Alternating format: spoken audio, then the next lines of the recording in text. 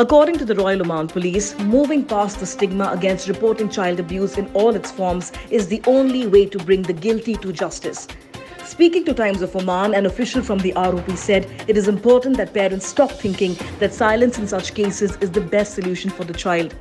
If parents remain quiet, then the aggressor will be free to possibly act again, but filing a report with the police will lead to justice for the victim, awareness and deterrence.